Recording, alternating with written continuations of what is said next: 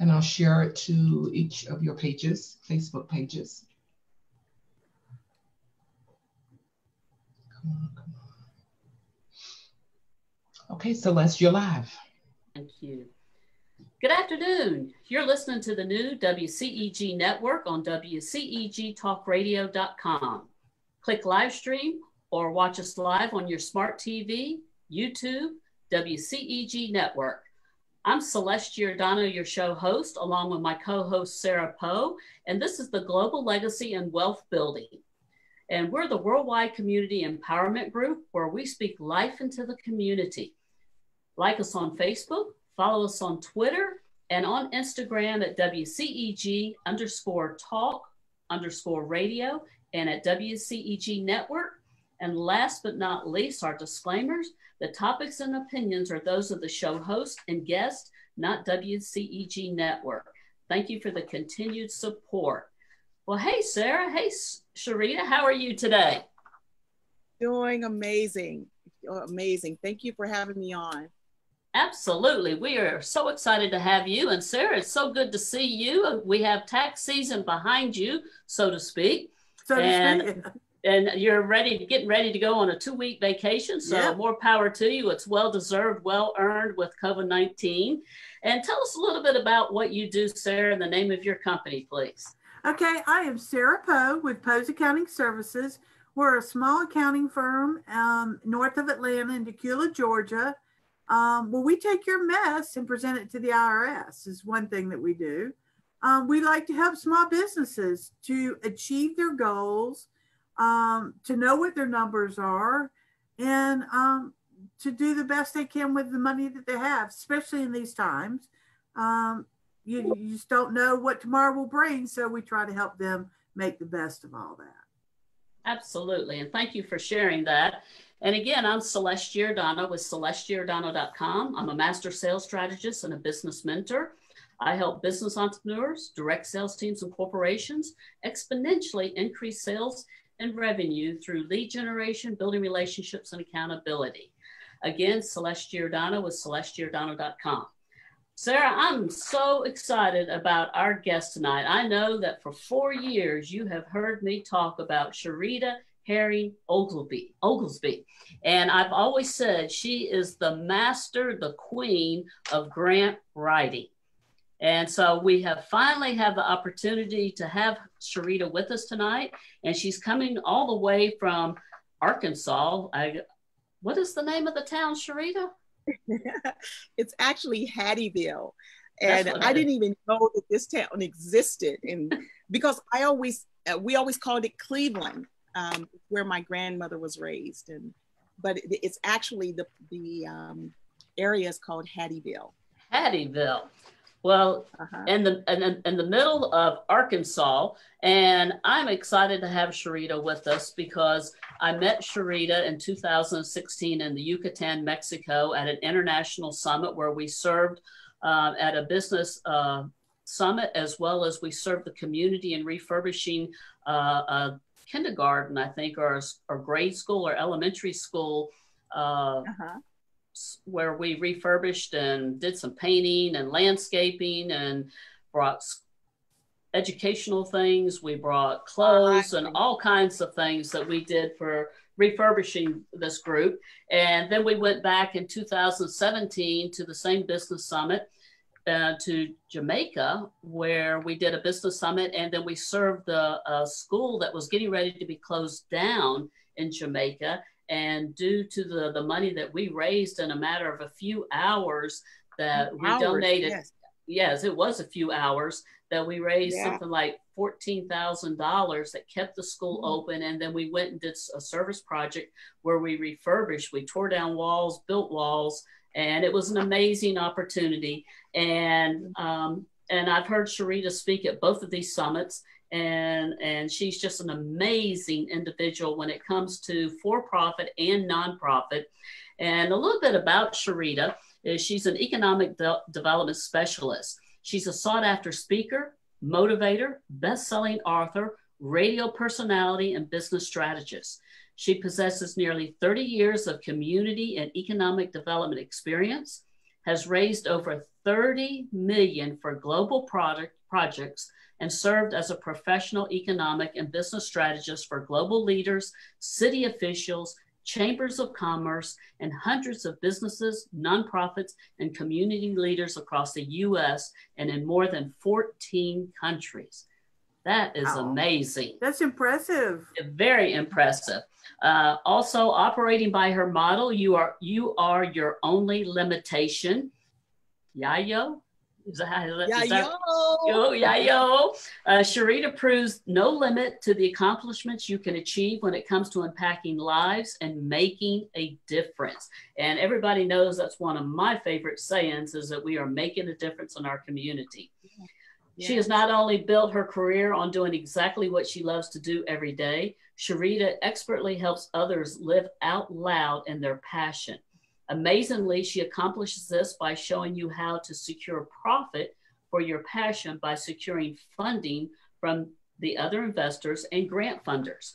She has provided specialized expansion and tactical approaches for businesses and large and small municipalities to execute complex economic development strategies for enhanced business sustainability, infrastructure restorations, commerce attraction, retention, and tourism.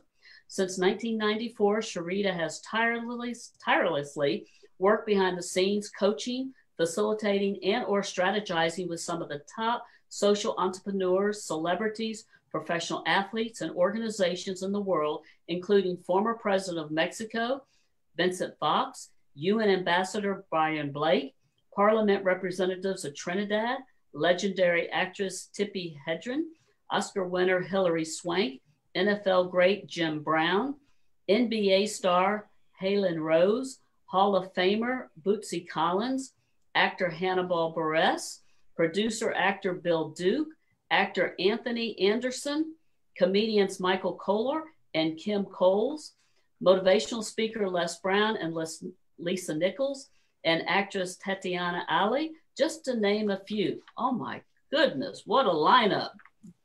I feel like I need to pin 5 stars on you right there, Sherita. She has served as an instructor at the University of Central Arkansas in Conway, Arkansas, and National Park College, Hot Springs, Arkansas, teaching grant procurement, project development, and economic policies. She has been honored and featured with some of the top Renaissance women in the world, including First Lady Michelle Obama, amazing lady, the late Maya Angelou, Coretta Scott King, Congresswoman Maxine Waters, and renowned R&B songstress Chaka Khan, just to name a few. Whew. What a lineup, Sherita. What else can we say? I mean, the show is yours. We are here to listen to your words of wisdom with that. Amazing. But it is so great to have you with us here today, Sherita. I love the sign behind you. I love what your sign says behind you. Yeah. Do one thing every day that makes you happy. Now, someone said only one thing. Well, the thing is, some people find it hard to even think about one thing that makes them happy. They're so caught up with all of the junk that's going on right now, from COVID-19 to now politics to, the Black Lives Matter and community and all of what's happening as far as race relations, that people find it very hard to focus on one thing that can make them happy. And so I live by that. And even my screensaver is the saying by Wayne Dyer, and it says, when you change the way you look at things, the things you look at change. Absolutely. It's so important. So thank you for having me on. Absolutely. So you have gone by way of California to this town in Arkansas, and tell us a little bit, speed us up on the journey that got you from California to Arkansas. Well, it actually started by meeting my husband, Ray. And it says, when you change the way you look at things, I didn't mean to do that. You look at change.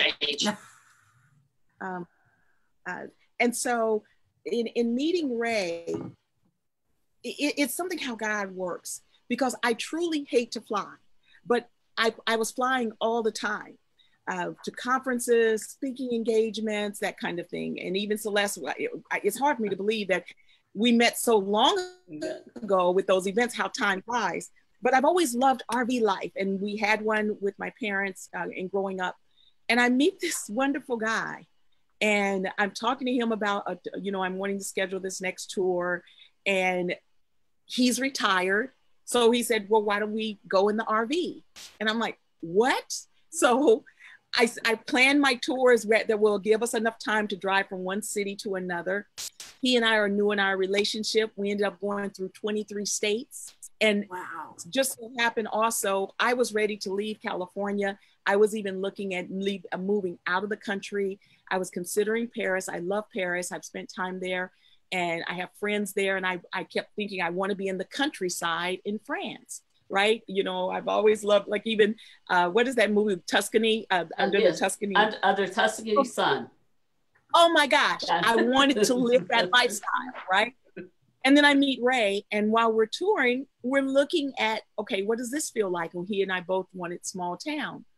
And now fast forward to, we're at the end of the tour. I was going to be going into Mississippi, training with the mayor at that time, Daryl Johnson, in Mount Bayou, Mississippi. And it ended up canceling. Well, my uncle was a small town mayor in Arkansas. And he calls that exact day. And he says, are you still on your tour?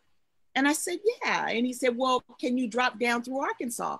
And I said, you know what, Unc, that's perfect, because we just had something to cancel this morning. We were getting ready to head back. We were in DC, getting ready to head back to California. And I said, so we'll come down through Arkansas. Now get this, my husband was born in Pine Bluff. I have family that was here. My dad was born in Damascus. My mom was born here but we hadn't thought about Arkansas. And the reason why I'm telling you guys this entire story is because ever since I've been working in this arena since 1994, when people start doing what they love, when you start following what's in your gut, things and doors will open that you never could have even fathomed. Arkansas wasn't even on our radar. It wasn't even a part of the tour. But when we came here, I was just coming to train for that weekend. My uncle and his team were going after a grant to put a road through their town, which they ended up getting the $500,000 grant. Hey. But we liked Arkansas so much, we stayed a month and we decided to stay here. So now fast forward, my aunt, she's on the phone with me one morning and she says, what are you doing? And I said, Ray and I are looking at some land. We want to get some land and, start homesteading. She said, well, that land is still up there in the hills. And I said, what land? And she said, the family's land. I didn't even know it was still in the family. It's the almost 30 acres that I used to travel to as a young girl. My grandmother and her siblings, 13 siblings, were born here. So here we are on family's land that's been in our family for over 200 years. And that's a blessing. Yes, it is. Yes, it is. All of it. All of it. My husband, the touring, and now here. And that's why I tell people it is nothing but the grace of God. I'm very grateful. So, absolutely. Yeah. God has everything lined up for us, Sherita and Sarah. And we don't sometimes think that he has the people lined up. He has our house lined up. He has everything lined up for us of where we're going to go, the paths we're going to go, the journey we're going to take, the people we're going to meet. And we just have to trust him and trust that journey. And that's what you've done. And look where it has led you.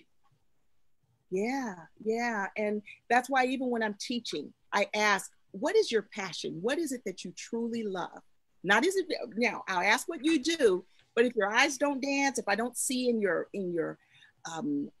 reaction, in your motion, that is something that you love, because, when we start talking about things we love, we almost can't be still. We get very animated, like I'm talking with my hands, or our body language will reveal something. You don't just sit there stiff and just say, oh, I do this, I do this. No, your body shows whether you're passionate about it or not. And so when I'm talking to a client, or even if I'm meeting someone and talking about what is it that if they called me about something, I listen. I want to hear the passion, because you can hear it, you can feel it. Because at that time it becomes soul to soul talking. And that's so true. And just to talk a little bit on what you just said, is when I have client calls, when they first become a client, we have like a 90-minute discovery call, just like I'm sure you do as well. And I have several pages of questions that they fill out. And then I say, I want you to call and we're going to go over this. And they said, well, can't you read that? I said, of course I can read it, but I want to hear you say it because I can see and feel the passion when you're talking about this as opposed to me just reading it, because that is so true. That is so true. You can tell when somebody really likes what they're doing, or they really want to move forward with this, or they don't like this. But if you don't see it and you don't hear it, then reading it, you can misunderstand people. Right. Yeah, very easily. And that's why the book that I've been writing on, and my publisher is going to fire me because it's called There's a Grant for That. And believe it or not, I don't care what your passion, I don't care what your industry, there's a grant for that. There's somebody that needs you that could not afford you. And that's why even with legal aid, see, people think those lawyers are working for free. No, they're working for the individuals that need them, where they don't have to pay for it, but funding is covering their costs, And so no matter what your industry, there's someone that needs you, and you can actually get funding to cover that. Well, and that's so true, Sherita. And I mean, I didn't really know anything about grant writing until I met you in 2016 and your talk. And then you sparked an interest in me to learn more. And so I learned more. And then I came back a year later and learned even more. But being in the servant leadership position that I'm in with people, I have been associated with a lot of people that, I'll give you an example of a gentleman up in a town where my mom lives in Tennessee. They have, I don't know how many acres, we'll say several hundred acres, but they built a winery, and they have cows, and they grow a garden. And so they have what they do now. And he was in the Air Force, and he did grant writing for the Air Force. So he knows all about this grant writing. Well, they have gotten millions and millions of dollars in grants for this winery, because what they've done is now they have the winery, but because they have these cows on there and they raise these, whatever these cows are, fancy cows, and then they sell them to the people in the community, and then they raise the gardens, and people come and they get to have the stuff out of the garden. So, there's a grant for that you teach people how to grow their stuff and come get this stuff and be a part of this farming industry right here. And then the solar panels come out. So now they got solar panels that are creating electricity on the farm. And I'm sitting there, this guy, I love him. He and his wife are amazing and very, very smart. And, several millions of dollars in grants. This was started with a winery. See, the thing is that when you are making a difference, when you're touching someone's life, when you're helping individuals to pivot, when you're helping with depression, if you're aiding suicide prevention, if you're providing legal services for the disadvantaged, if you're a dentist and doing dental work for low-income individuals, see, there are people that just don't know that they can get grants to cover those costs. Okay, you guys, there are nonprofit bars, there are nonprofit comedy clubs. Now, people will get angry when they hear that, but that's because they don't understand how the nonprofit arena helps the economy, helps the, Celeste, you've heard me say this. The nonprofit arena is the third largest business sector in the United States, behind manufacturing and retail. Google it. Whoever is listening, if you just go into Google, go to a Google search and type in nonprofit, third largest business sector, and press enter, and look at all of the different articles and write-ups that come up about it. So people have in their mind, they have a perception that the nonprofit arena means you can't make a profit, you can't get paid, it's a whole lot of work for nothing, and all of that is a myth.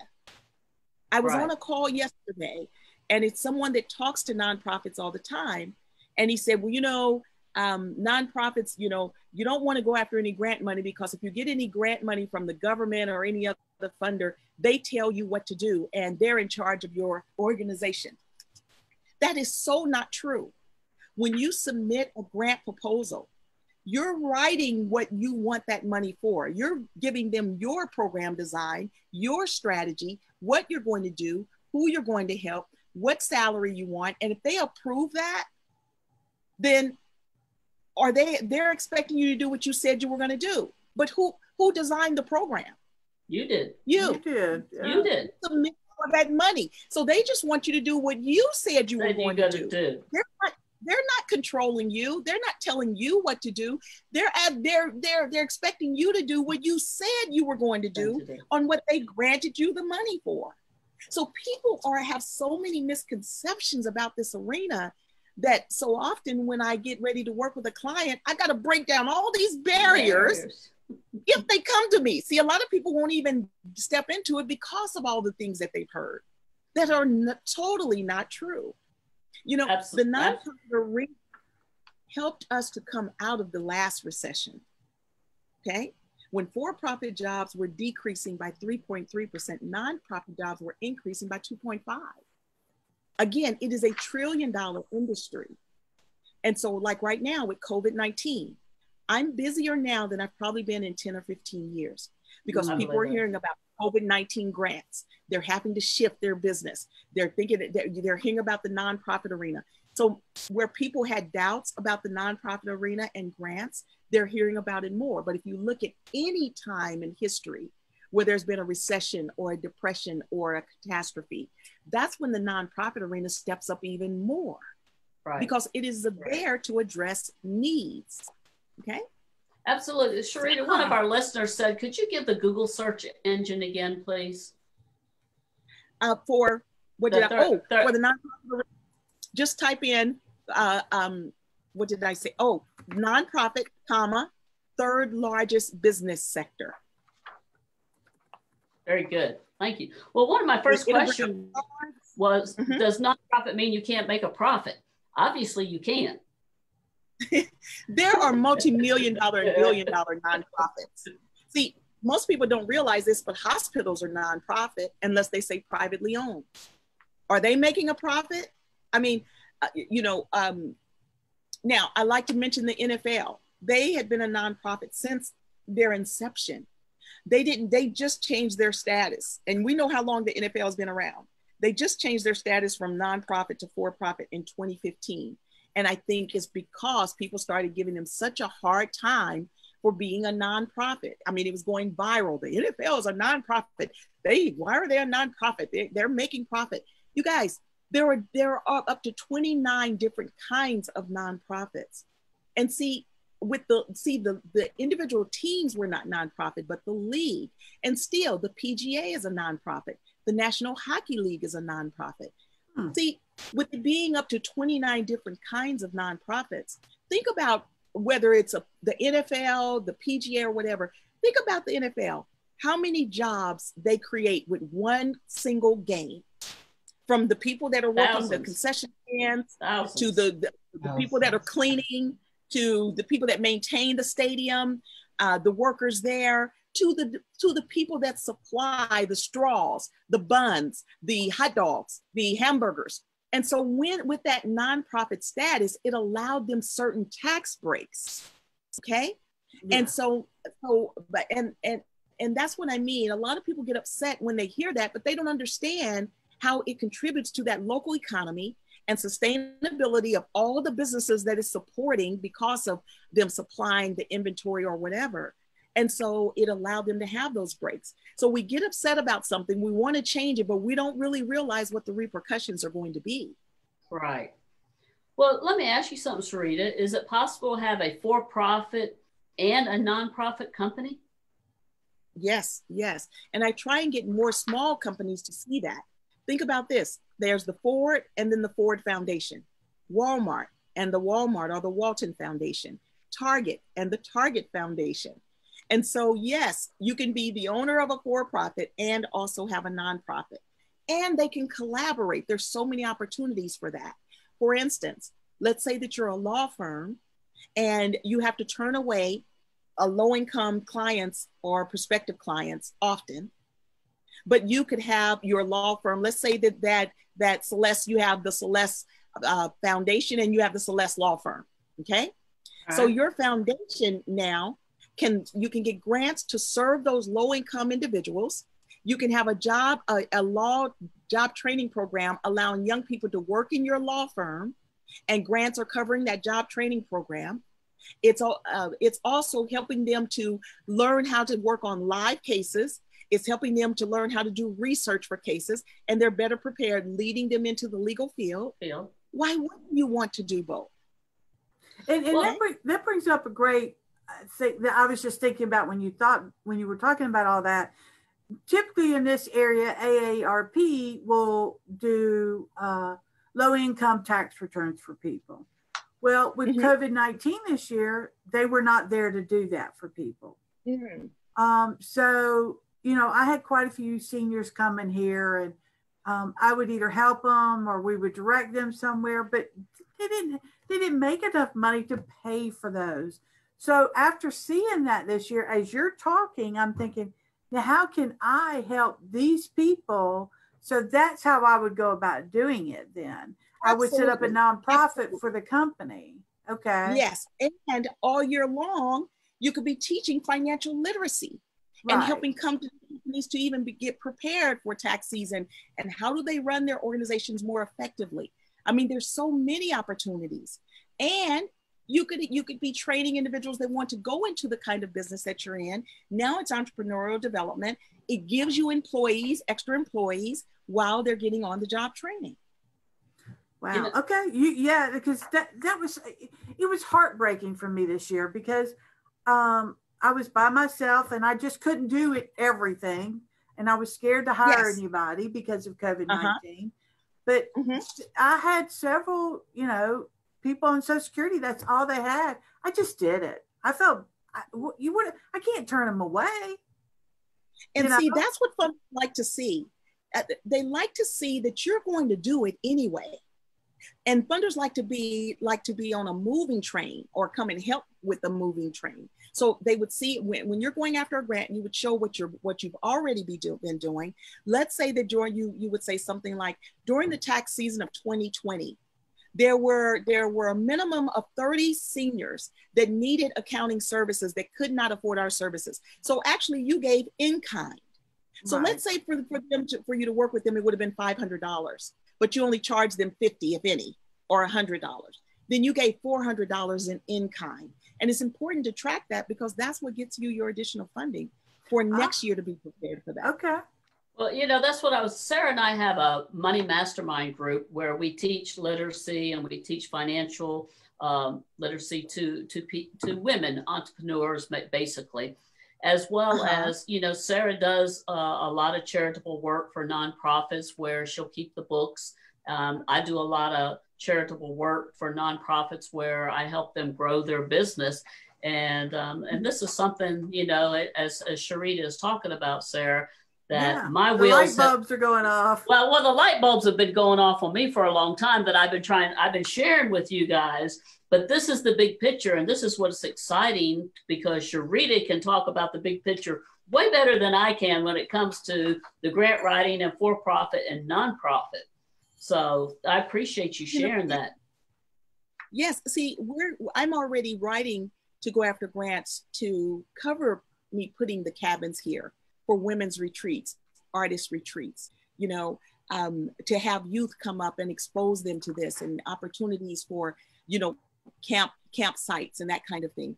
See, again, it's all about it's bigger than you. See, the way that we are designed, it is the law that the law of attraction, the law, whether you say it's God, whether it's the universe or whatever, when you are doing something that you love, it is impossible for you to not help someone else. Absolutely. A perfect example is a bus driver. If he's driving that bus and if he loves it, Miss Jones could be back there on seat number 20 asleep, and she's his regular customer. And he knows that when she gets off work, she's tired. But when he starts getting close to her stop, what's he gonna do? Hey, Joe, make sure you nudge Miss Jones and let her know I'm coming up on her stop. Because he cares. And he cares about who is riding his bus, and he's gotten to know them. If he doesn't care, he's that guy that he looks and he's like, she know her stop is coming. I don't know why she get on here and go to sleep. He's gonna drive right by it. See, when you love what you do, you care about the people also that are around you, and you touch their lives in no matter what way it is. So that's why I'm saying, from being a bus driver to a rock collector, whatever it is, you're going to touch someone's life doing it. And that's why I like to guide people and help them do, what is your passion? What do you love? And I guarantee you that there's profit for your passion. But along with that, I tell people, with faith comes finance. You've got to have faith that whatever is put in you was put there for a reason. Celeste, you've heard Les, and I'm sure that Sarah, you've probably heard Les Brown too. And there's something that he said that stuck with me. You know, a lot of times people don't realize how wonderful they are and how great they are. And Les said, out of the millions, you got to think about it like this when it comes to yourself. Out of the millions of sperm cells, the millions, you made it.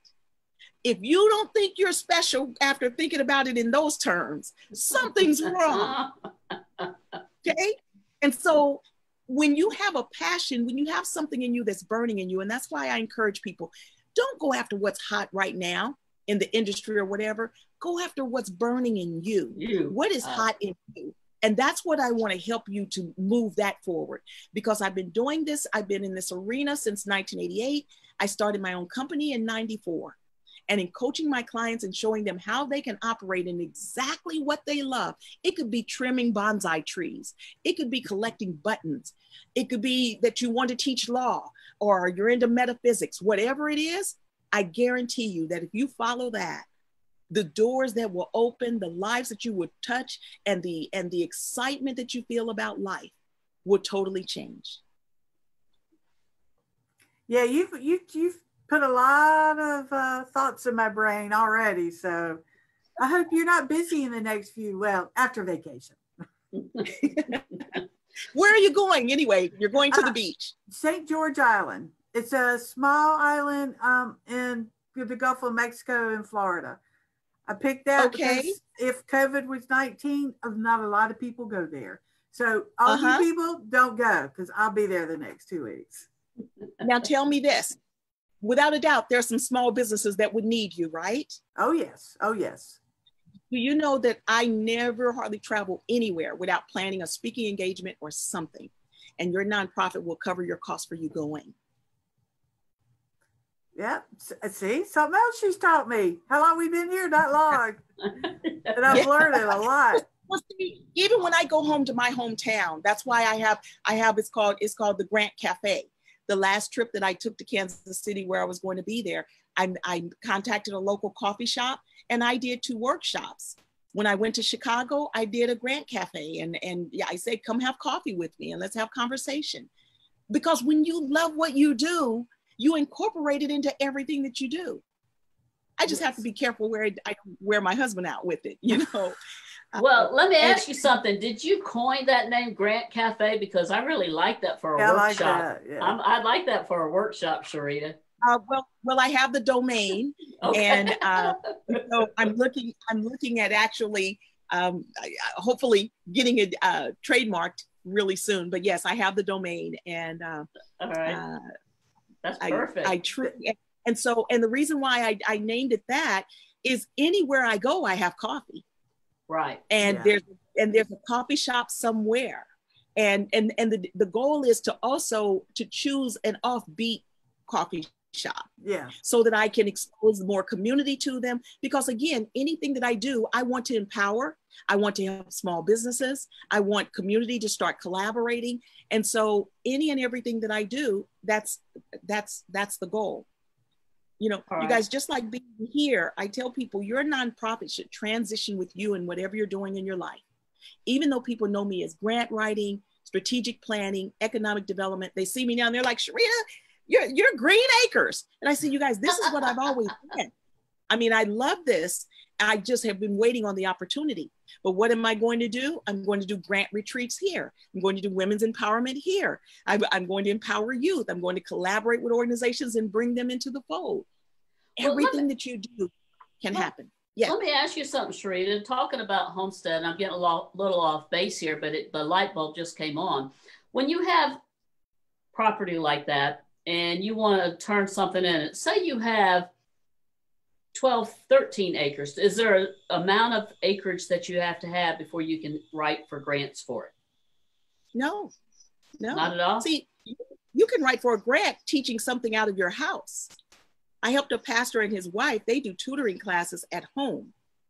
And they ended up getting a $20,000 grant to help boost their after school program. And then following that, then we got them funding through Walmart. They got 200 backpacks donated, full of school supplies, because they did a community backpack giveaway. They're in line now to get a larger grant. No, anything that you love or anything that you're wanting to focus on can start from right where you are. And think about all these kids that are now at home having to do digital learning, and families are having to combine because parents have to work.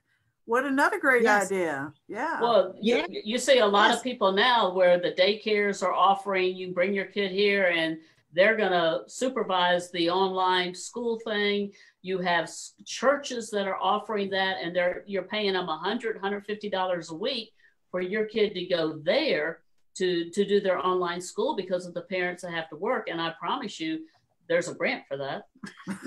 Absolutely. And look at all the low-income families that don't have internet.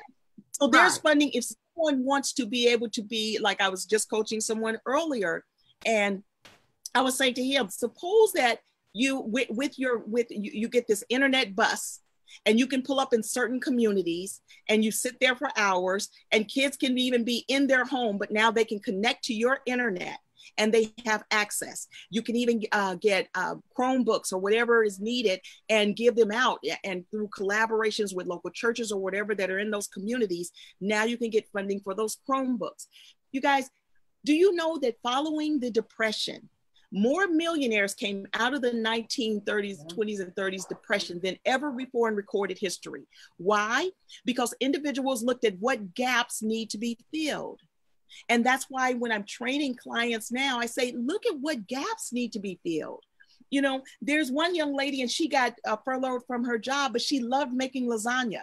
And I saw her on the news, and now she has an entirely new business making lasagna, and she just started making it and delivering it for free. But I reached out and I'm trying to contact her because I'm like, there's a grant for that.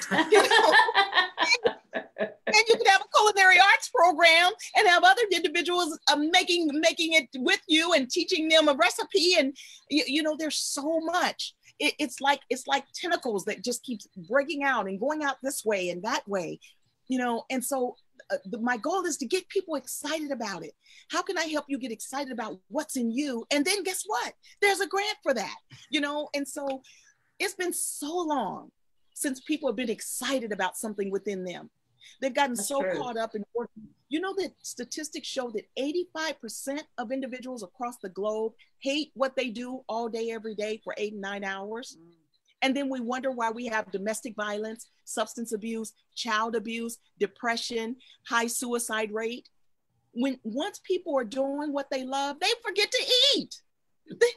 Have you ever been excited about something and you look around and the day has passed, you're like, did I eat? All the time. All the time. I just ate lunch. Yep. Yes.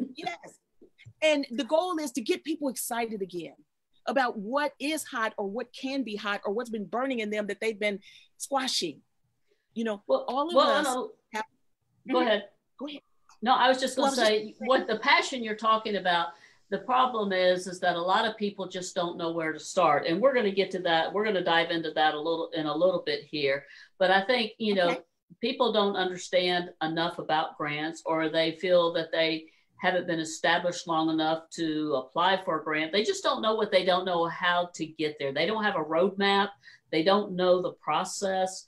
And, I could go on and on. And, the other thing, and we'll get into this because I don't want to get the cart before the horse or anything, but, there's a process that you also have to do, that when you start a nonprofit, that you have to have good business practices. You have to have, bookkeeping and have your books set up, because you're going to have to do a process that says all that. And some people don't pay attention to the details.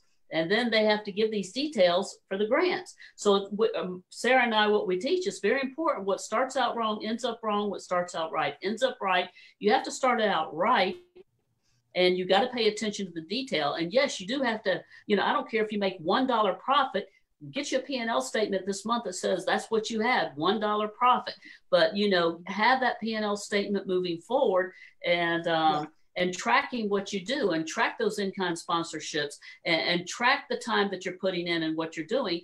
And that's probably one of the biggest things, Sarah, that you and I've talked to a lot of these nonprofits about is setting it up right from the get-go and then tracking that stuff and keeping good records. They need to know those numbers for their tax returns too. Like how many hours does your president and your vice president and all those different people, how many hours a week are they spending in that nonprofit? That's part of a tax return. And a lot of people don't realize that. The thing is, you're tracking that whether you're a for-profit or a nonprofit, but people think that you have more tracking in the nonprofit arena than the for-profit. No. If you are tracking your business and so that you know what it takes to actually run your business, you're doing that whether you're for-profit or nonprofit. It's just in the nonprofit arena,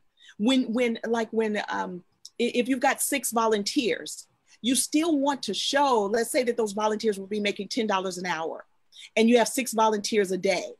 So 6 times 10 is $60, right? Right. And then and let's say that they're working 6 hours, then that's $360 a day that you've got in kind that people are giving to you. Okay. Now, when you're not tracking that, you're really not looking at what it takes to run your business because those volunteers are doing a service. They're doing a job. Yes. And if they weren't volunteering, you would have to feel that with someone. So if you're not tracking that, you really don't know what it takes to actually run your business on a daily basis. So not only does it show you how to accurately forecast your business expenses and what it would take, let's say that next year you got to pay for that. So you're getting ready to write a grant. By just looking at the in-kind you've received, you know exactly what amount now you need to ask for to fill that gap. And now that you've got to pay the individuals. So there's so many reasons to track. But most people that have stepped into this arena, once they see how to operate, they realize, Sherita, I thought that you had so much more reporting. I thought that you had to keep sending something to the IRS. No, you do your taxes annually. Now, if you've gotten grant funding, a grant funder may want you to report to them on a quarterly basis. And some people have looked at it and said, is this all? So if you've gotten 500,000, maybe quarterly, they send you this, you got this sheet that says how much did you spend here, what employees have been involved, how many people have you impacted as far as who were in your program, was it 100, was it 60? They're basing it off of what you sent, remember, and said that you plan to work with maybe 100 youth a month in leadership development, reading, and improving their literacy scores or whatever.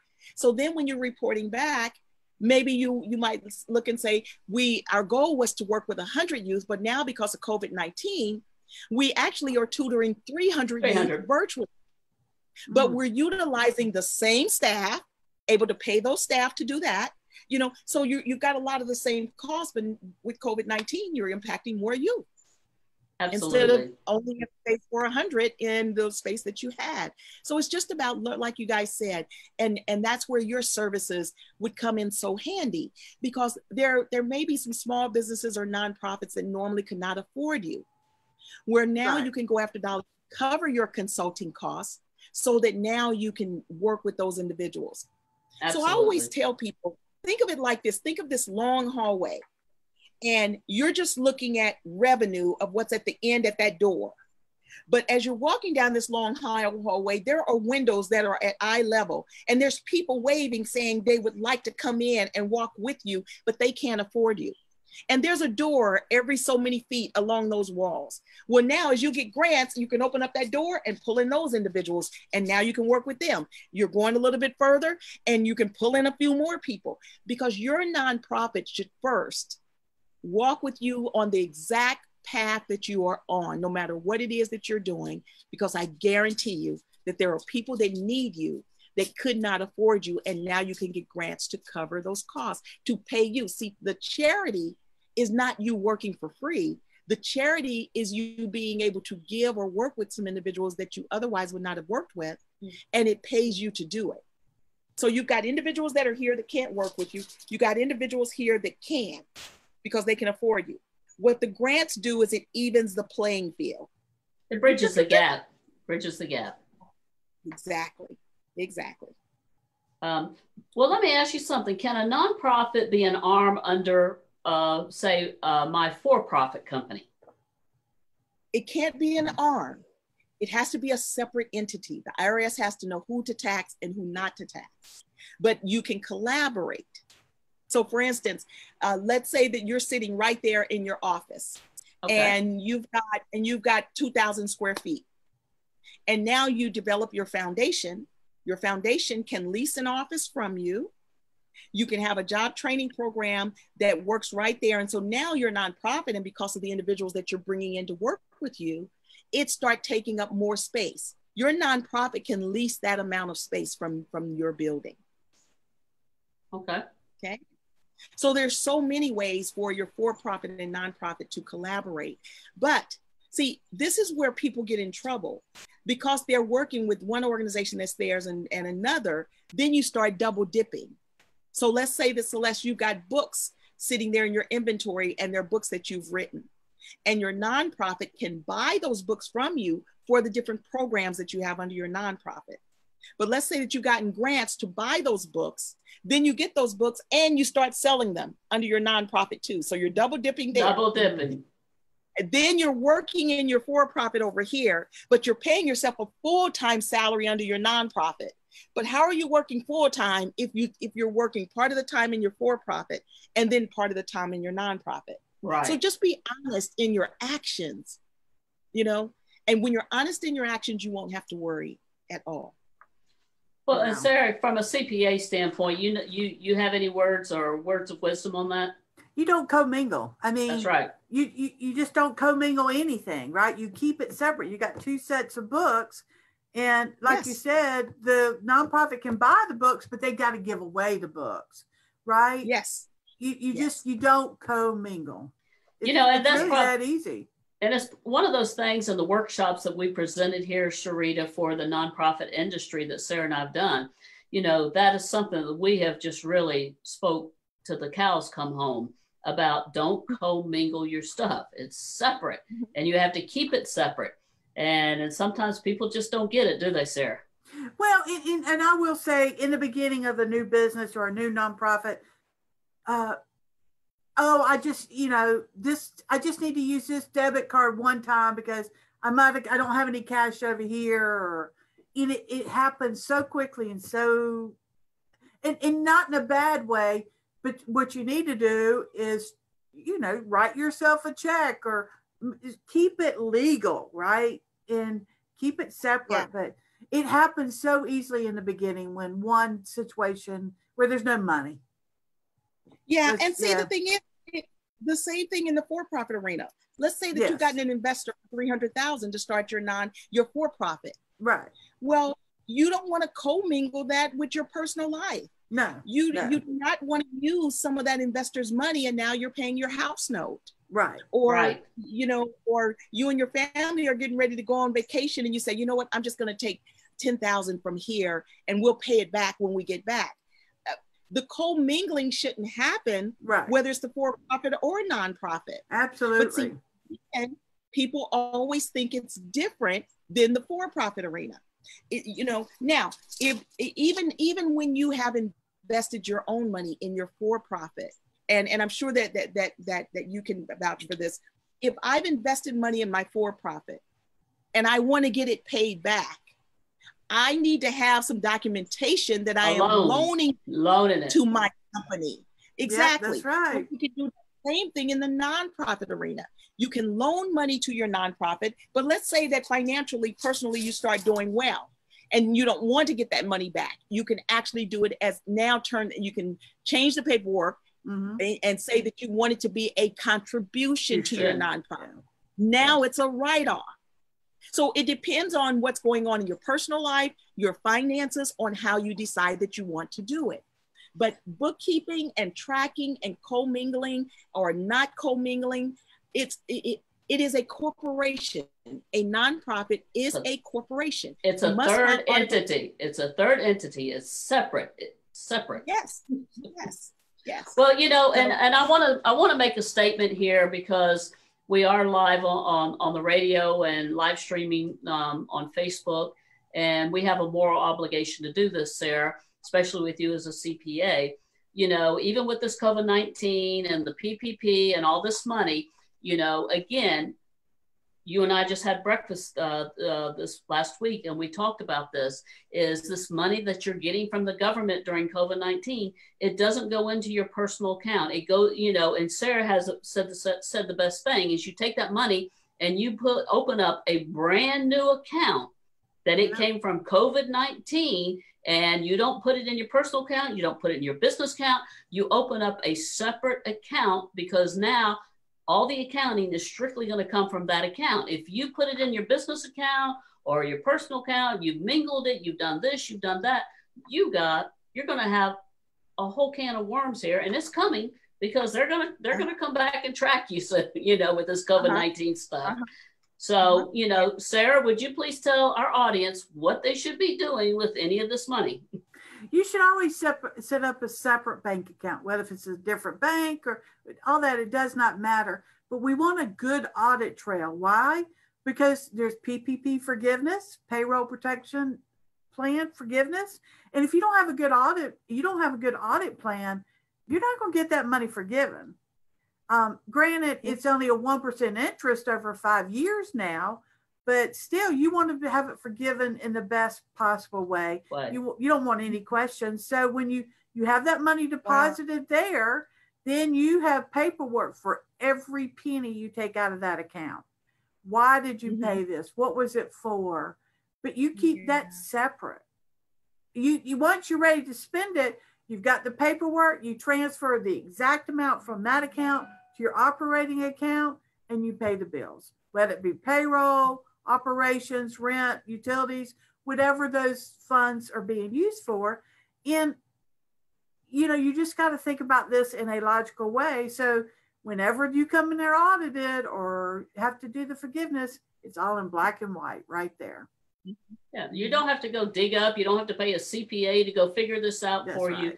And, you know, again, what starts out wrong ends up wrong. What starts out right ends up right. But I wanted us to make that statement, Sarah, for the radio show, because we do a for-profit on the first Tuesday of the month, and then on the third Tuesday of the month we do nonprofit.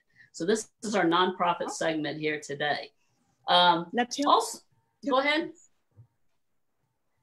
So did you know that there are grants for your radio show? Well, I'm sure Miss Penny Rogers, our gracious host, would love to know more about that. Because she is the founder of WCEG Talk Radio, and by the grace of God and her committee, they put the show together for Sarah and I, the Global Legacy Wealth Building, and we are honored and privileged to be here and serve, aren't we, Sarah? That's correct.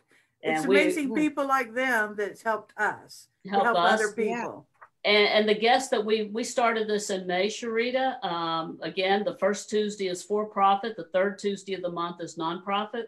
We've had some phenomenal speakers on the show in the last 4 months. That's for sure. Just like yourself. So now, is there a link that I can send people to where they can see your past shows? Excuse me. Yes, and we will give that to you. It's WCEG Talk Radio. Okay. And it's at YouTube, and so you can go to the YouTube channel and WCEG Network YouTube. That's where the live streaming is. Let me ask you another question. We always hear talk about government grants. Is this the only resource for grants? No, there's so much other money. Matter of fact, if someone is new to the grants arena, the nonprofit arena, I discourage them in going after government grants, because there's just a lot more paperwork. And government grants is one of the reasons why a lot of people have a bad taste in their mouth about grants in the nonprofit arena, because that's their only experience. And they saw that, and it's because a lot of the reason why there's so much paperwork is because of how the grant came about. Maybe it was because of a tax or something like that. And so it went through the House, went through the Senate, or whichever way it goes, right? And each one has their paperwork in there about why the grant came about, what was the tax, you know, when was it voted on, and all that stuff is in there. And then you got to get your SAMHSA, your DB, your DUNS number, you got to get all these different registrations. And so when people are new and they've got to go through all those hoops, it can be very daunting. And so when you go after funding, like for a Target grant, you know, speaking of Target, most people aren't aware that Target gives $4 to $5 million a week in grant funding. And I am aware of that, Sherita, and I didn't know this, but we were doing a service project here in Atlanta when we were doing Wellspring Living and refurbishing 5 safe houses. And I'm not afraid to go ask anybody for money and in-kind sponsorships and stuff like that. I'm the queen of sponsorship here in Atlanta. You may be the queen of grant writing. I'm the queen of sponsorships. And so I went to Target and I went in there and I just talked to them. I had our information, I had our letter, I had all of our, what we were doing, our service project. And they told us that each store gives away, and correct me if I'm wrong, it's like each store can give away $500 a week at their location for, community sponsorships, $500 a week. Now, we have to file some paperwork, this or that, but we needed it like right then and there. But what they did is they gave me like $100, and because we were wanting to do linens and bed sheets and stuff like that for the safe houses. And so, we went in there and I think I got the pillows and towels and washcloths and stuff like that. So you got in-kind donations also. Absolutely. But that's where I learned about they told me about Target, that they give away all that money, like you said, and they said their store gives away $500 a week, and that also that you can apply for more. So a lot of people didn't know that. But tell us more about Target. That was my experience. Yeah. And see, a lot of people don't understand the difference between a sponsorship and a grant. See, you can walk in and get that sponsorship, that $500 or $100, or like I talked about, Walmart giving the backpacks, and they gave that organization $1,500 cash. But then they also give grants, and sponsorships are for short-term, those quick projects. Right. Grants are for the long-term projects. And so when someone asks what is the difference, that's the main difference in those. But yes, there's so much other money besides government funding. Again, it is a $1 trillion industry. Your audience can also go to thegivingpledge.org. Givingpledge.org. Givingpledge.org. That's where Bill Gates, Zuckerberg, Ted Turner, over 200 billionaires have signed a pledge that they're giving 50 to 90% of their wealth away. From now on, that's added over 900 billion annually to the nonprofit arena, to the nonprofit industry. Wow. It's amazing. Yeah, it is. The other reason I love this arena, I don't care whether you are a big name celebrity, athlete, a global leader, or like a young man that I worked with that was fresh out of prison. When you step into this arena, everyone's on the same footing.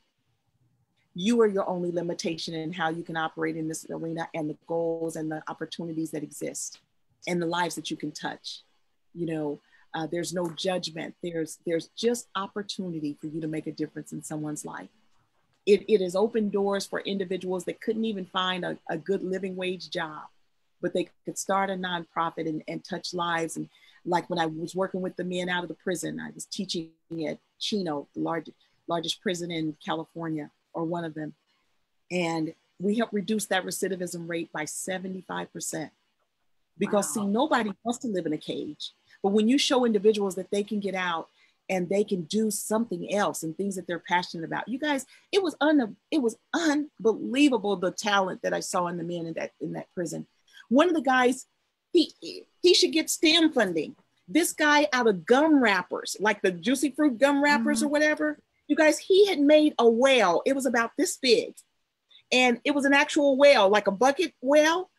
But you guys, he had a bucket and it could swing.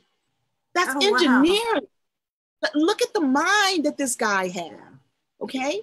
And so But a lot of times people have just, when you're living in your bubble of the environment that you're in, and there's a lot of negativity, and what people don't realize is when you are continuously in a low income community, see, they're finding that PTSD is a continual long-term something traumatic in your life.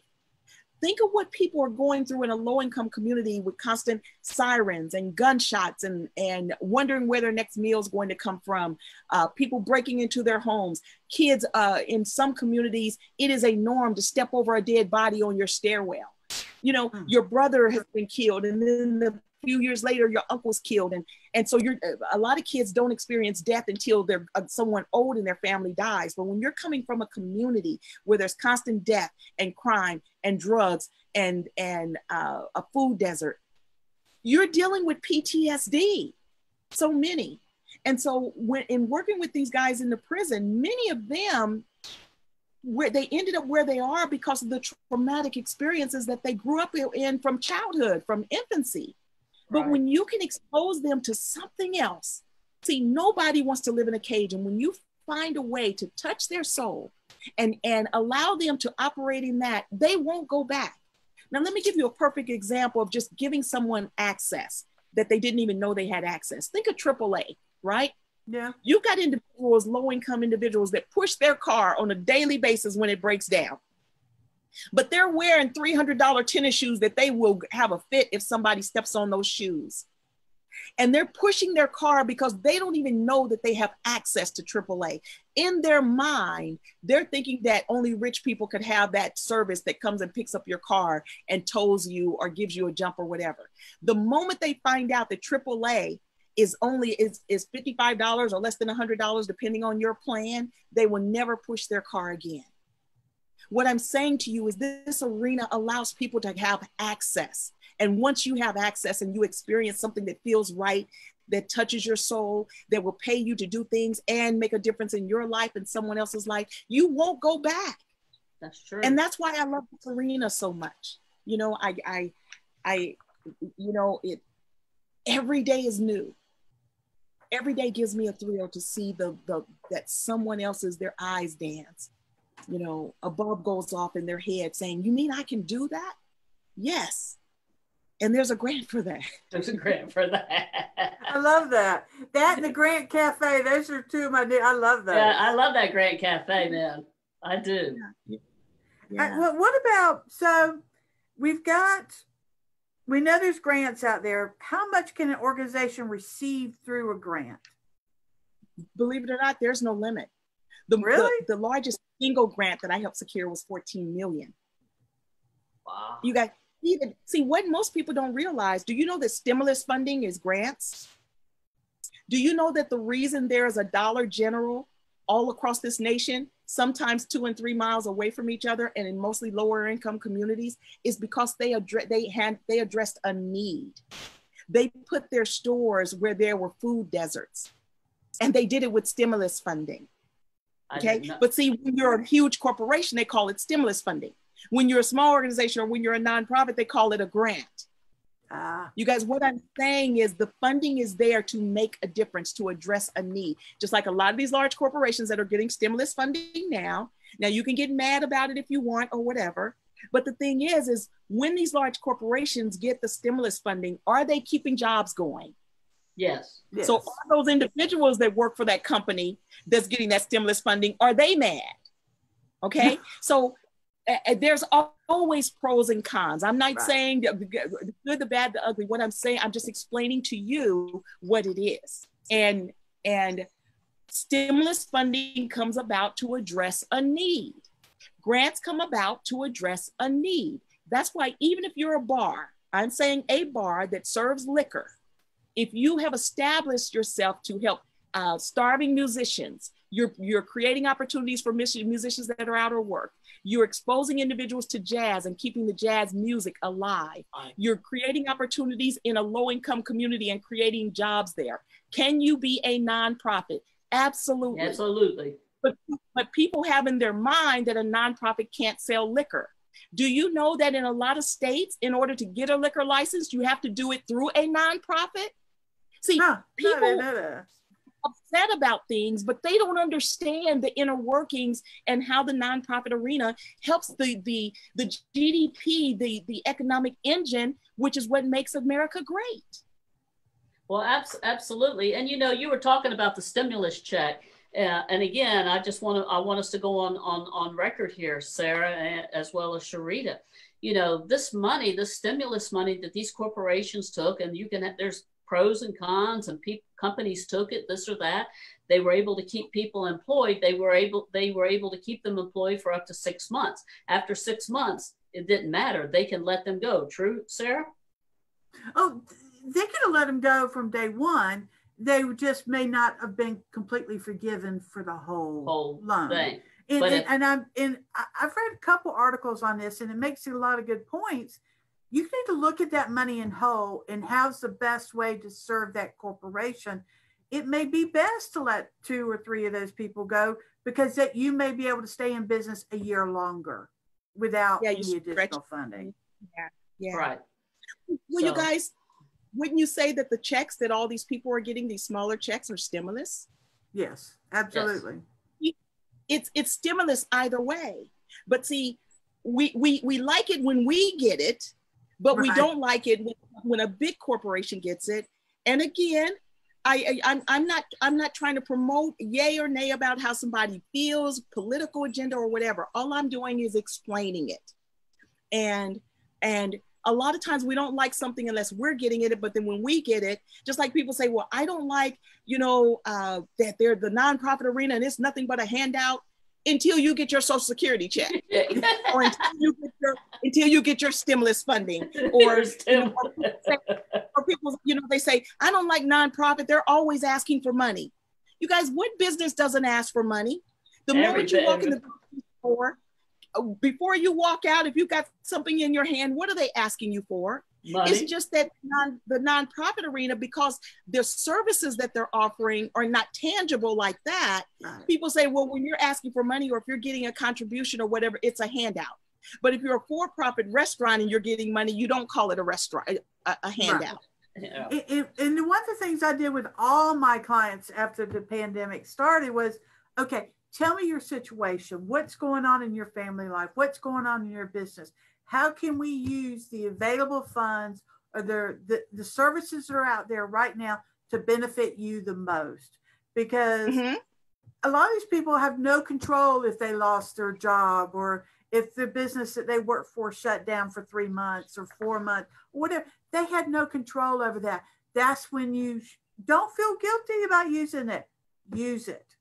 Do what's best for you and your family and you and your business, because that's what it's all about. It's to stimulate the economy. And if that's one way we stimulate the economy, more power to us. Absolutely. Yes. And see, even in talking about those large corporations, yes, they could lay off some employees after getting that money, but couldn't the small restaurants and the small businesses that get that money and they lay off, they could do the same thing. They could do the same thing, yes. All I'm saying is people have to look at the entire picture and look at it fairly. That what is good for the large corporations also is good and can happen in the small. It's just, how are you going to manage your business? Understand it, understand your do's and don'ts, know what's available for you. And that's all I'm saying as far as the nonprofit arena also.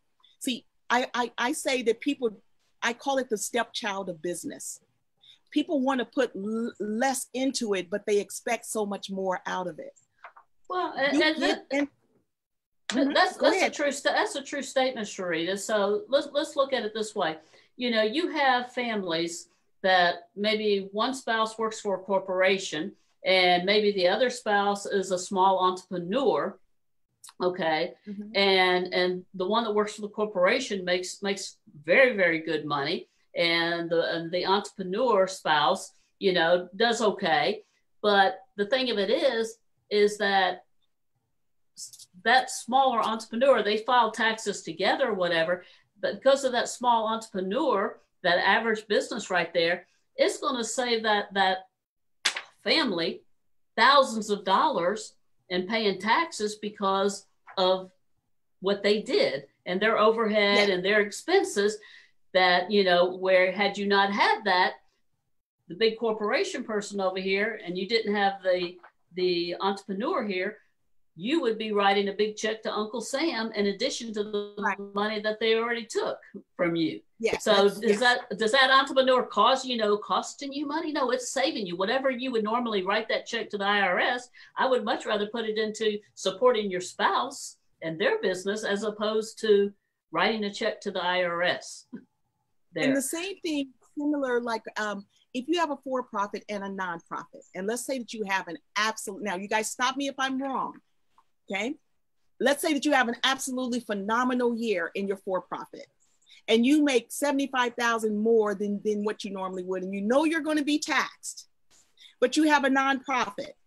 You can donate that $75,000 to your nonprofit and get a major write-off instead of having all of these taxes on you. Exactly.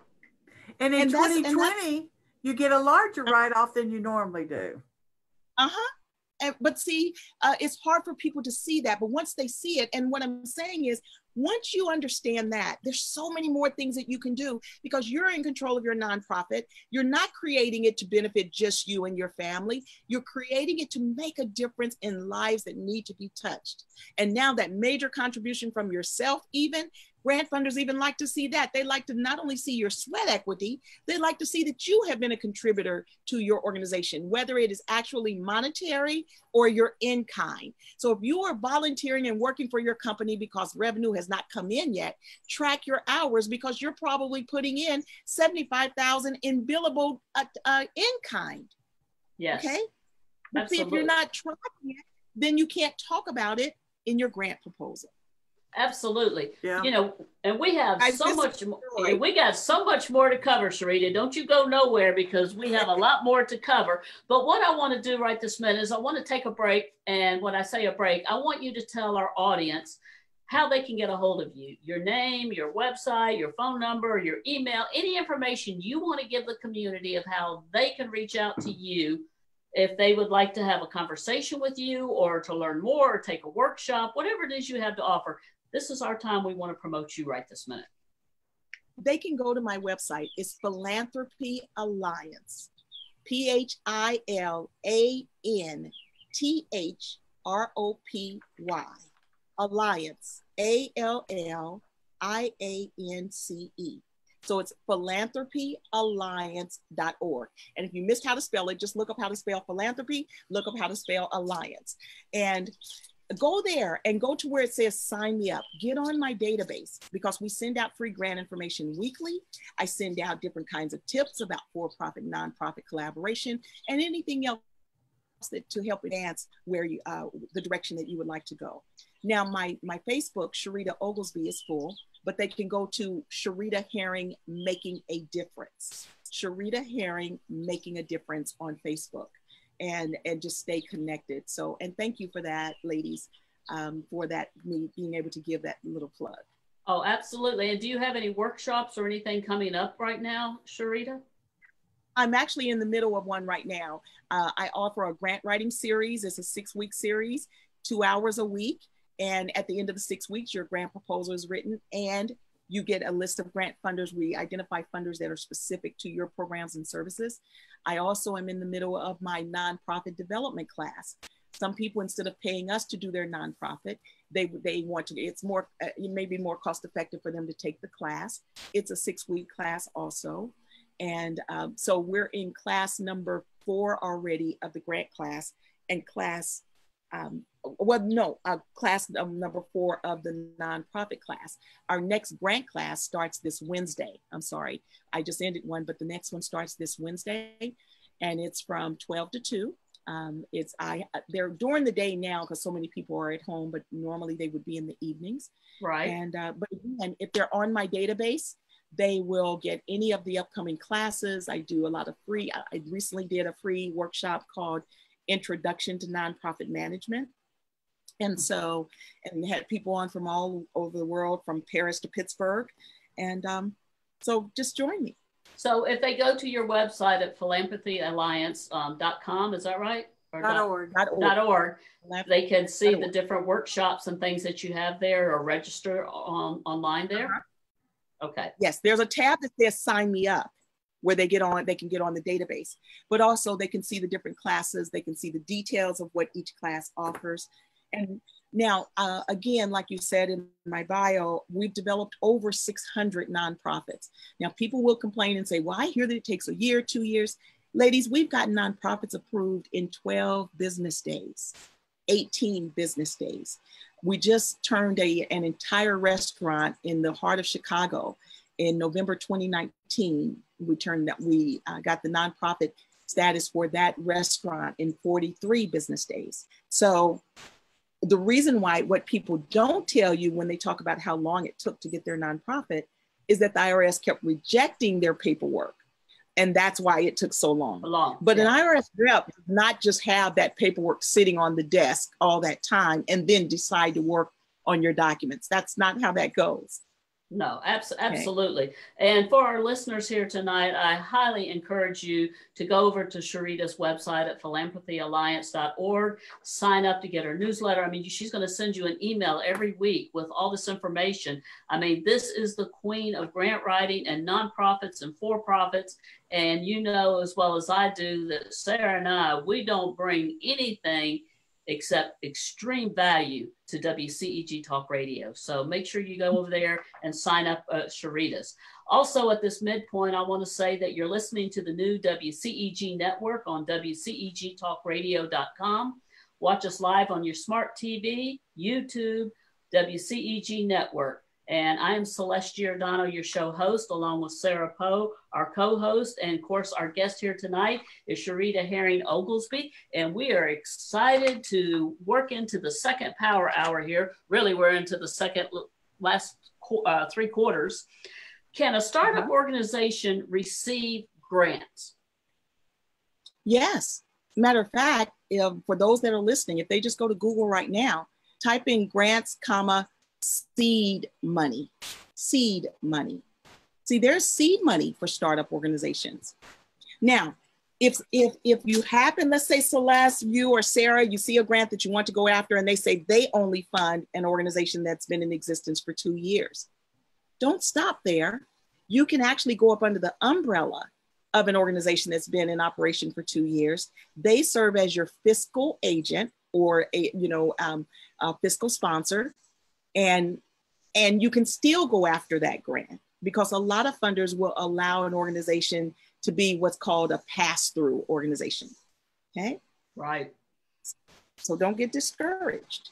So give us that link again. Penny, I know you're listening, so let's get that link for Penny. What is that link? You mean as far as the search that they can do? Yes, the search, please. Grants, comma, and the comma is just the separator. Grants, comma, space, seed money. Now, also put quotes around seed money. Put a quote in front of the S and a quote at the end of the Y. The quotes lock those 2 words together. You know how sometimes you can do a search on the internet and one word's up here and one's down here and it didn't bring up what you want? Right. When you put quotes around it, it locks those words together. So it will specifically bring up what you're looking for. I didn't know that. I learned something tonight. Thank you, Sherita. Yeah. We've talked a little bit about this already, but let's just say Celeste and I's nonprofit, we get a government grant, and you've talked a little bit about this. So if there's anything else you'd like to say, does that mean the government's going to control us? And you've talked some about that. I didn't know if there was anything else you wanted to talk about. Not at all. See, it even when you read their documents, because I just had an organization on and we were actually looking at the grant, and it was saying, that they cannot have any conflicts of interest with the organization. They do not control the organization. It says it in the documents. They're granting you the money off of what you said you wanted to do, not what they're telling you to do. Okay. And I'm equating that to like my barber giving me tax advice. Like they don't know that I'm a tax person and they're just giving me all this advice. And I'm sitting there going, what are you talking about? So a lot of bad advice is out there. Yes, that we need to overcome. Yes, yes. And there's so many from, the IRS is going to try and control you. don't go after any government grants, and I have people bragging, well, I haven't received any funding and I've been running. And then when I start talking to them, really, they're about to die. You know, they're not sustainable. And which is why they called me, but then they're saying, but you know, we really haven't wanted to go after grants. And then I explained to them, do you realize the millions of dollars that go back every year untapped because so many people think that way? But how is the nonprofit arena the third largest business sector as far as creating jobs if these individuals are not getting paid? How is it a $1 trillion industry if people have to work for free? Well, you know, that's just like, you know, for local nonprofits or even for-profits in your local community, where you go to, let's say, State Farm or Coca-Cola, you know, they all, you know, like you have Walmart and Target, they all have X amount of dollars that they give away every year. And there's a lot of people don't understand is that you really have to do your due diligence and your homework to learn this, because you have to know when's the application deadline locally for these companies like State Farm and Coca-Cola, you know, and what are they, you know, giving their money away? Because like State Farm, I remember a couple of years ago when we were going to apply for that and found out that they really only like to deal with people and give their money away that had to deal with education. And, yes, yes. Each funder has their funding priorities. Yes. You might have some that want to give dollars for seniors, but they only want to cover mental health or helping seniors as far as their nutrition. So that's why you have to read the guidelines. And you've got a funder over here and they only want to, but when you go to different funders, like I was teaching the grant class last night, the last session, and they were amazed because even when you receive the free grant info we send out, there's only so much I can put in the subject matter, in the subject line. But I always say, please open it, because it might say senior funding for wellness, but then when you open it, they also fund for youth leadership, tutoring programs, after school fitness, combating obesity. They have all these other 20 priorities. Now, very seldom have I seen a funder that only funds for one thing, okay? Right. But then you still have to read the guidelines, because even if they fund for youth sports, they still might say that they don't fund for travel teams, that they don't cover travel. So that's why it's important to read the guidelines. But again, all grant funders have different funding cycles, because people will say, well, Sherita, how long does it take to get a grant? It depends on the funder. And they say, well, can you guarantee me that I'll get a grant in 3 months? I always throw this question back. Is there anyone that can guarantee you that you'll get an investor in the for-profit in 3 months? Again, we ask things and expect things in the nonprofit arena that we wouldn't even consider asking or expecting in the for-profit arena. Right. And that's why I say it's the stepchild of business, because we put very little in. I had someone and we developed their nonprofit, and I saw her a year or two later and I said, how's your nonprofit? Oh, Sherita, I'll let that thing go. I submitted for a grant and didn't get it, and people told me I wouldn't get it. And I said, well, did you ever get those investors that you were trying to get when I met you at CEO Space?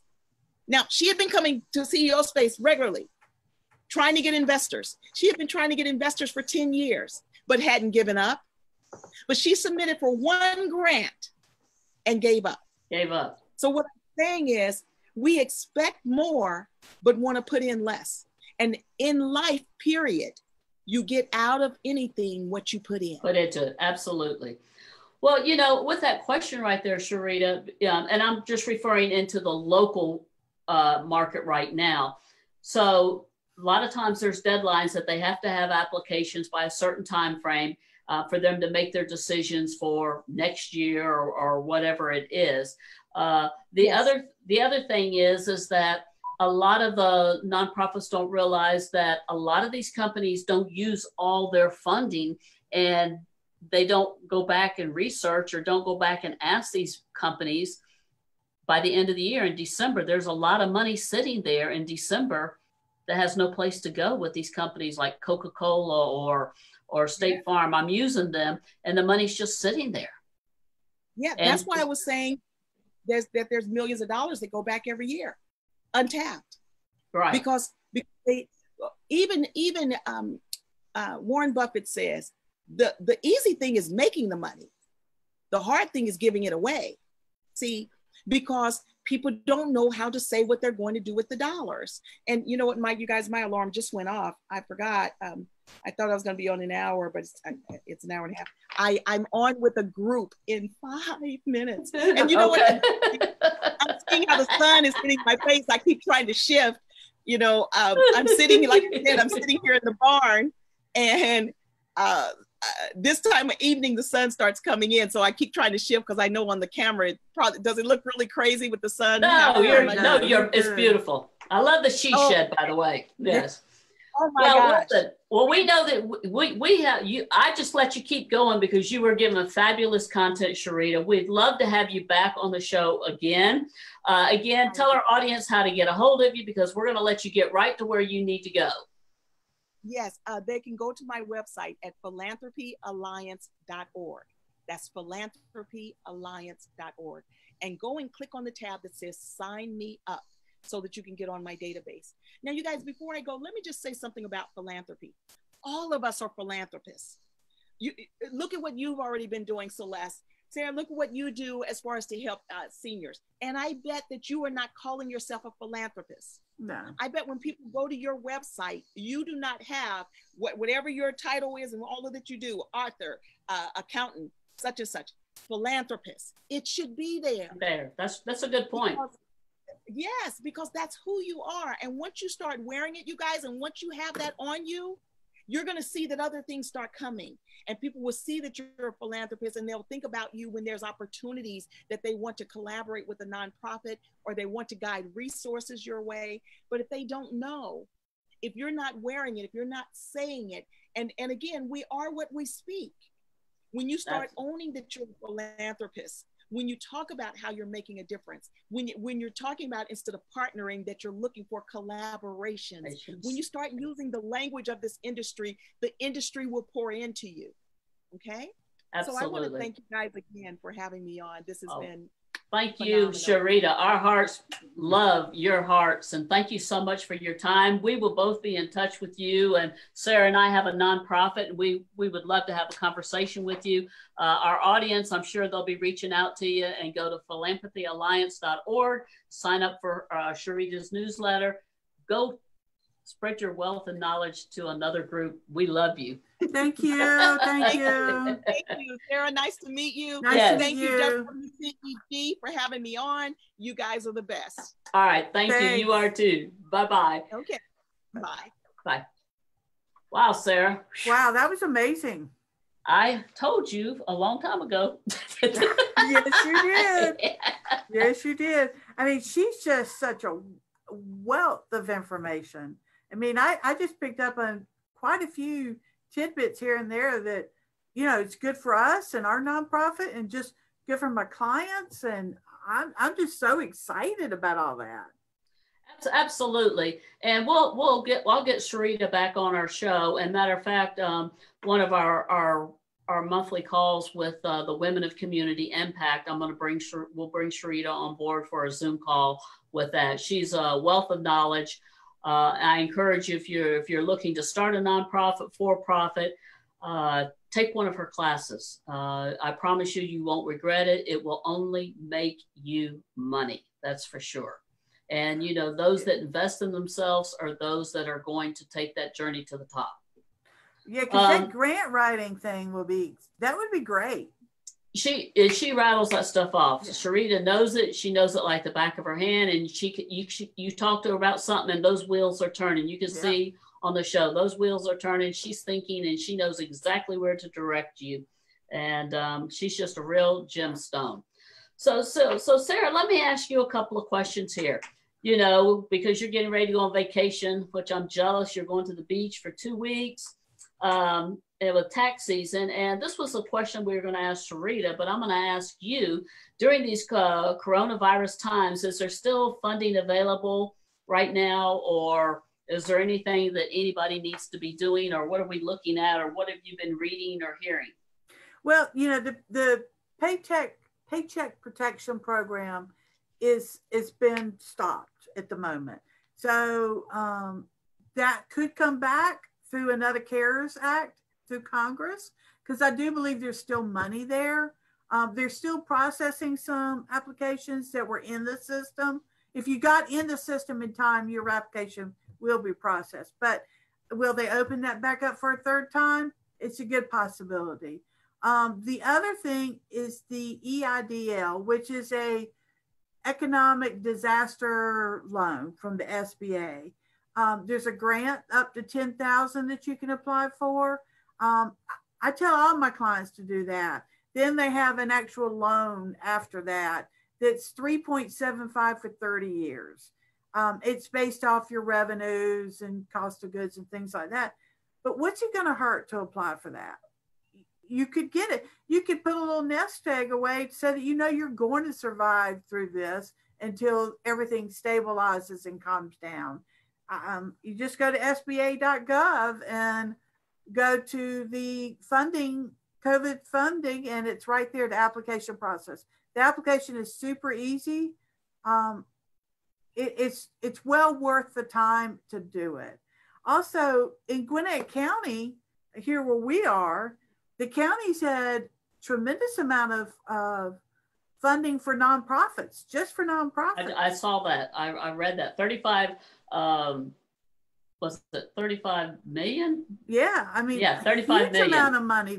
But see, that money also came from the government for counties to give to nonprofits so that these nonprofits could stay in business. Well, if it's helping people with cancer or after school kids, or there's just a humongous area, the homeless, all different things. So go to your county and see what is offered. Small business alliances are giving away money.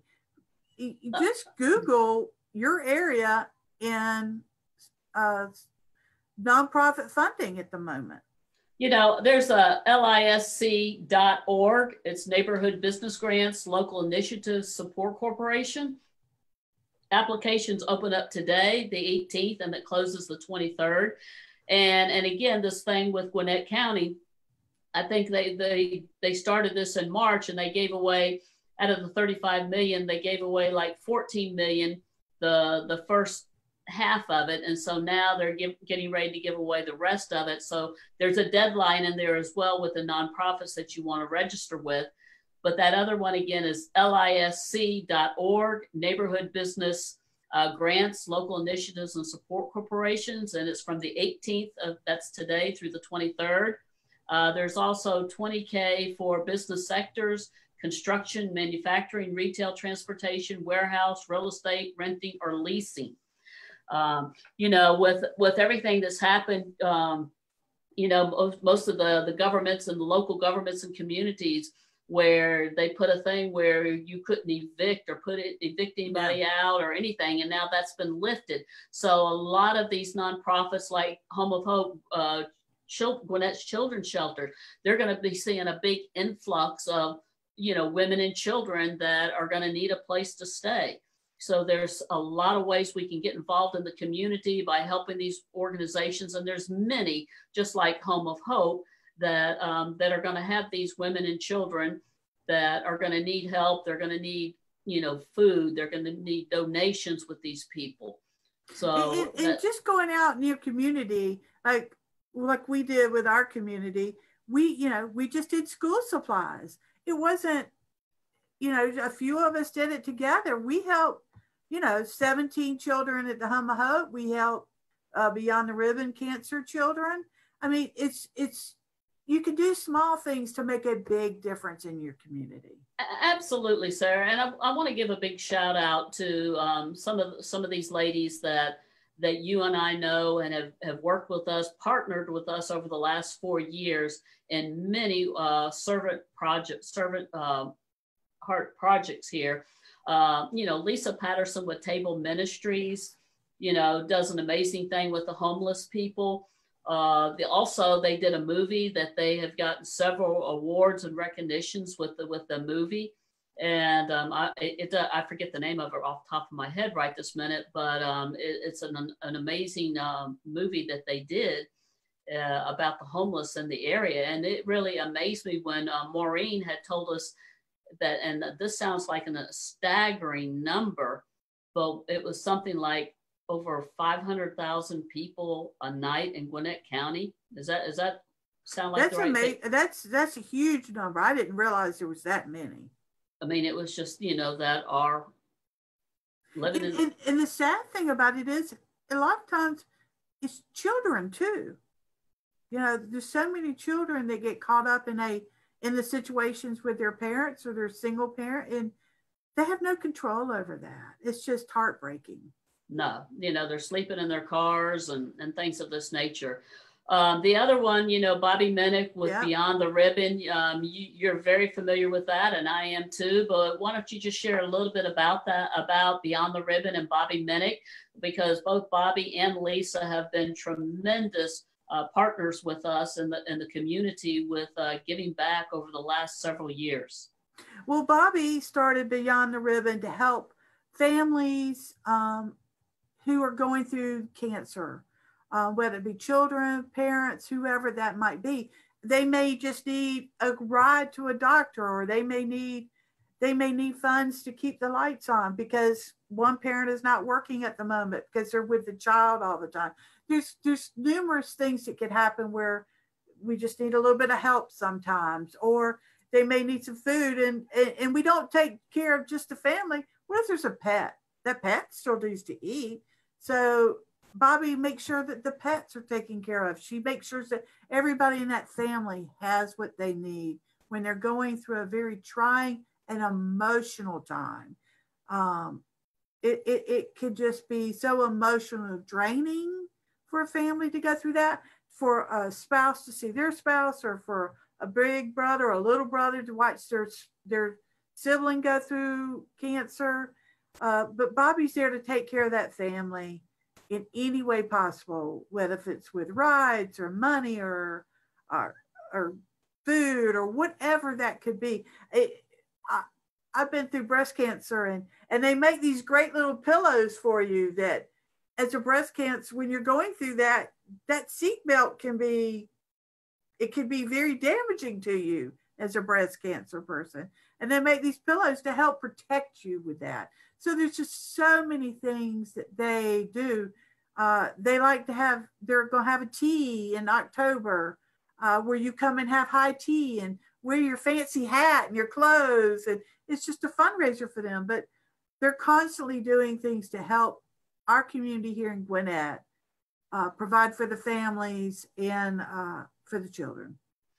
Absolutely. And, it's bad enough when you're a family unit and you have a home and you have a career and you're going through this, and they help that. But, we also have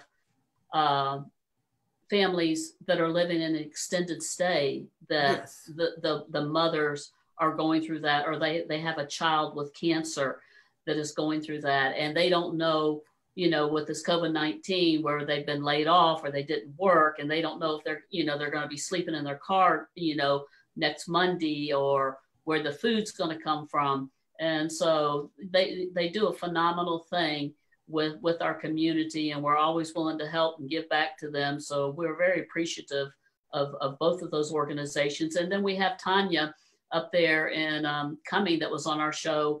I think it was last month, or when Tanya was on our show with Hope by Design, where helping with the people starting back out in society.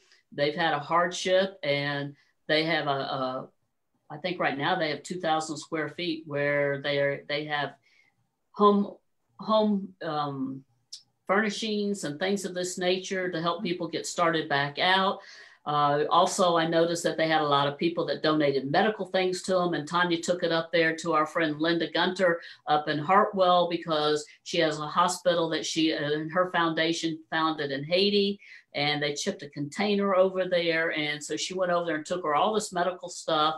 So we just have a lot of amazing people in the community doing some great things and giving back and serving.